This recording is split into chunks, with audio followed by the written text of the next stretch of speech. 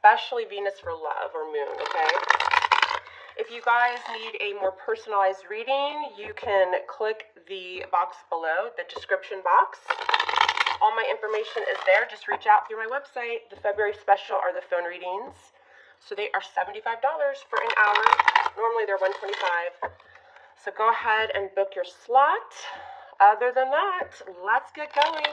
Leo, Sag, Aries, what is coming in for the fire signs? February 4th through the 10th in love, please. Leo, Sag, Aries, all the fire signs. Sun, Moon, Rising, Venus. What's coming in love, please, for the fire signs? February 4th through the 10th. This is like I said, this is a bonus. I normally do bi-weeklies for y'all, but I don't know. I just felt like doing it for the week. So this will be, I'm doing them by element. So again, for the fire signs. February 4th through the 10th. All right, you guys, let's cut her into her. So I'm going to use the Cosmic Tarot to do your reading, and then I'll clarify with the Fountain Tarot. All right, let's take a look.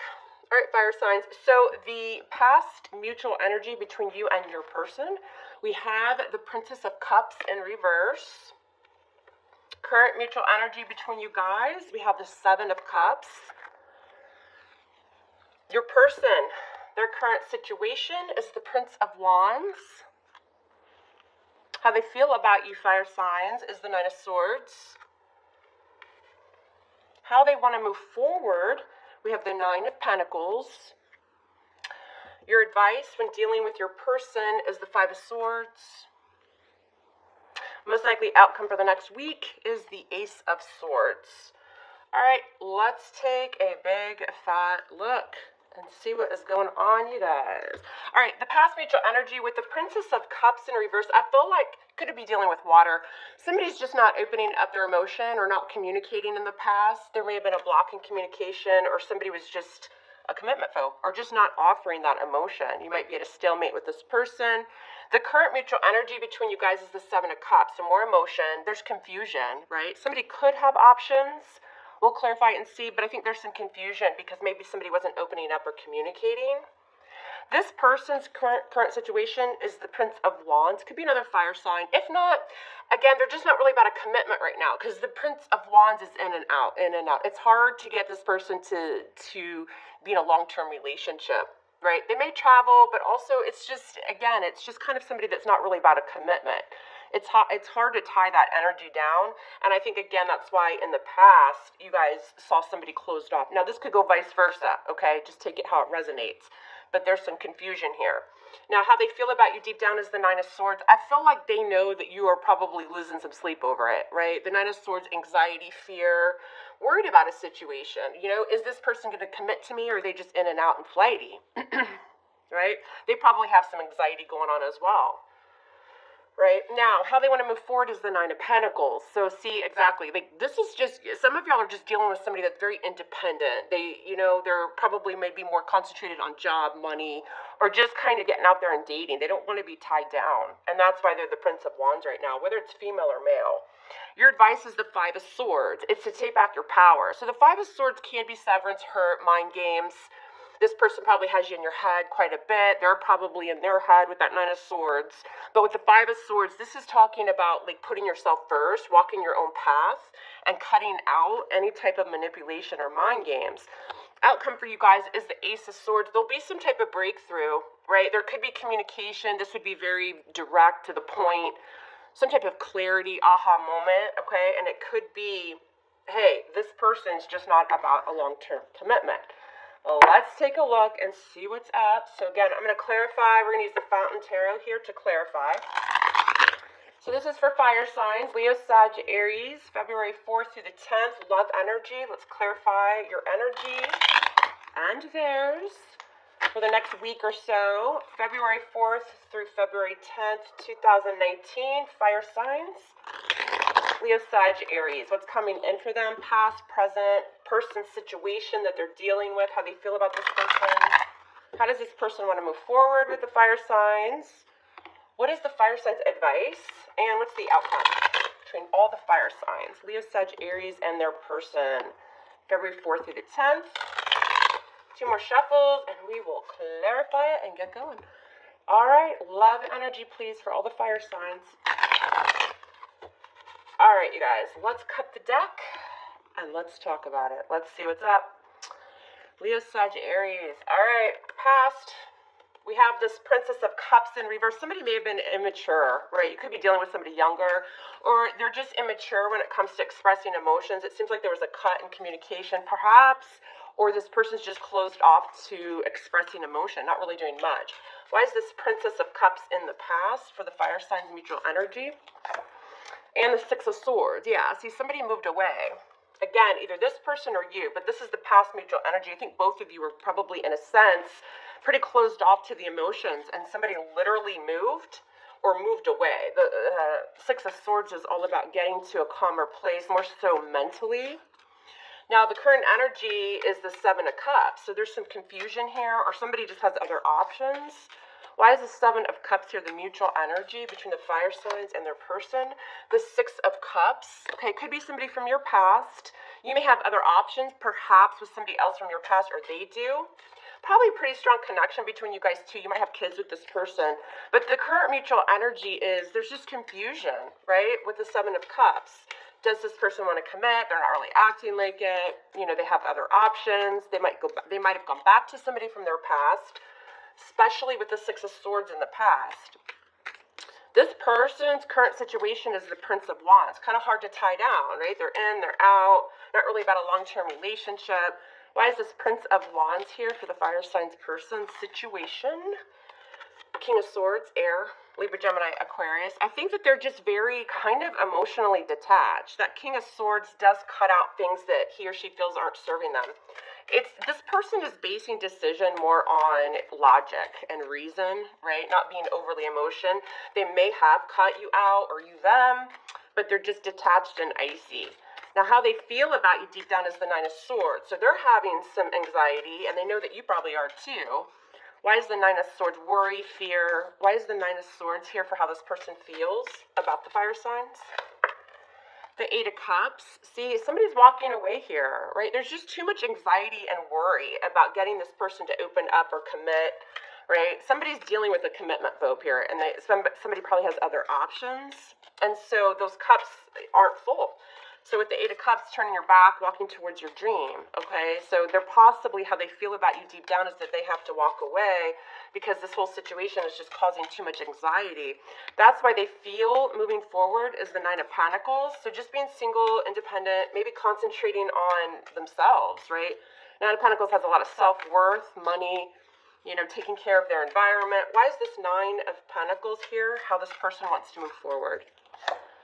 And the Two of Swords, probably blocking out, you know, the Two of Swords. So the Two of Swords can be indecisive. They've got the blindfold on, but I don't really feel like this person is indecisive. Again, or it's you know, take it how it resonates. But the Two of Swords, this is perhaps blocking the heart, right? Rejecting, blocking, being at a stalemate. So unfortunately, fire signs, you know, you guys can hate on this reading all you want, but it's for somebody. Somebody's dealing with somebody here that doesn't want to be in a long-term commitment. They just want to be single and independent.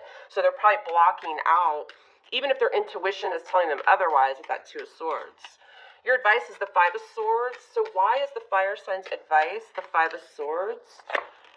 The Two of Cups. Okay, so with the Two of Cups, again, we have Two of Cups here. Strong soulmate, Six of Cups. You could have children with this person, but I'm not really feeling that.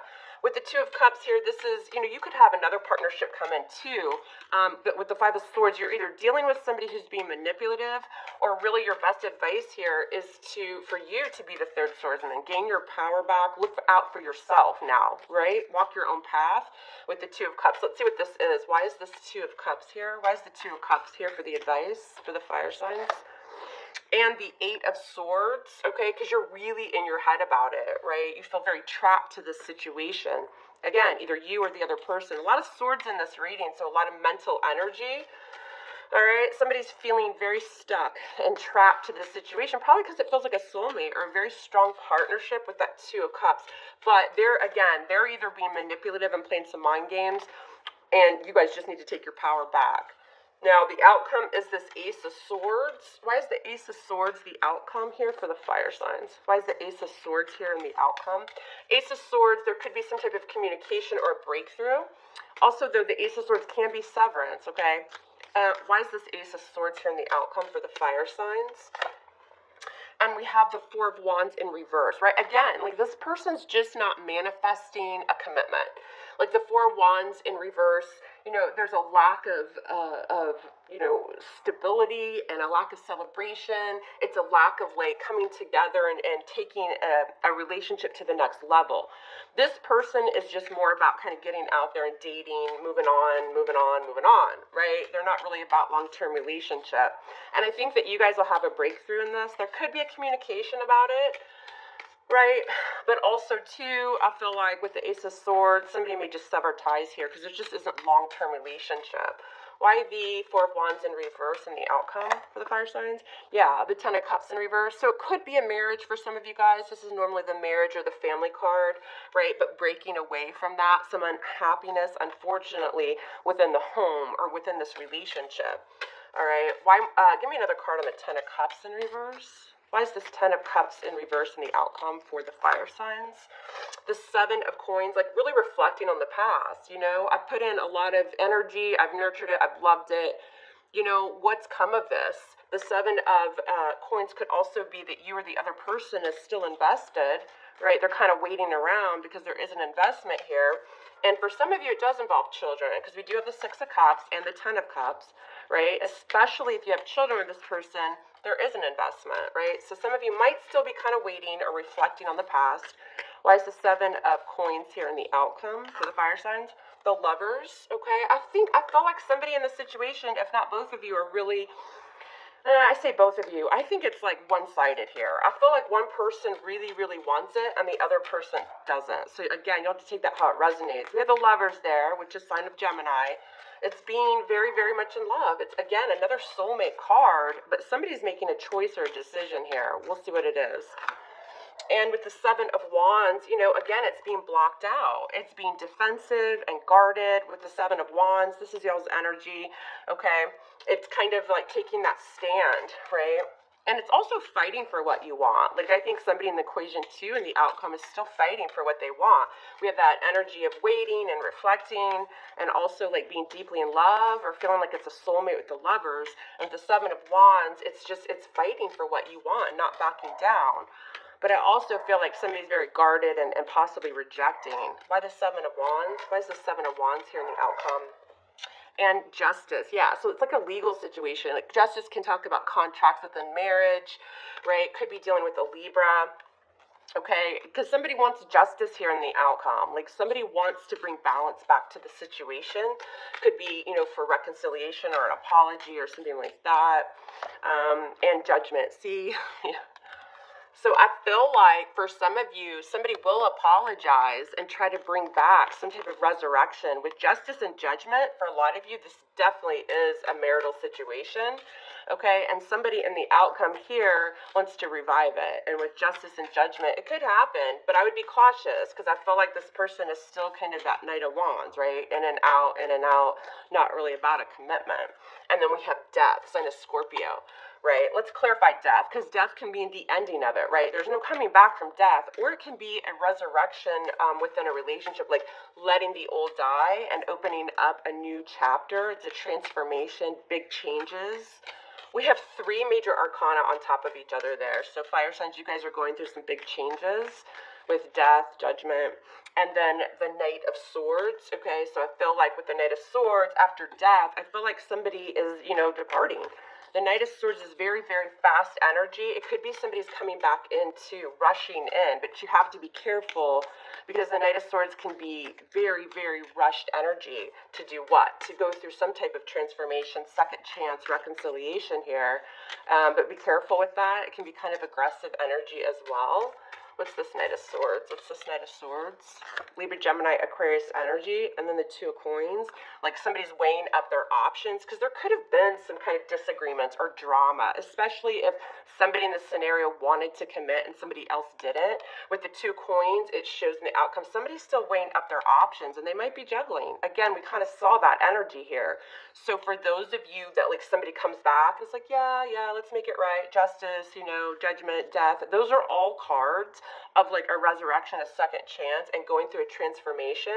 It could happen very quickly, and with the Knight of Swords, it could happen to where maybe it's rushed and people aren't really thinking, you know, about the future or the outcome of it. And it shows that somebody is still not 100% sure with the Two of Coins. They're weighing up their options, trying to make a decision, but they could also still be juggling other people. Okay, because remember, they're the Knight of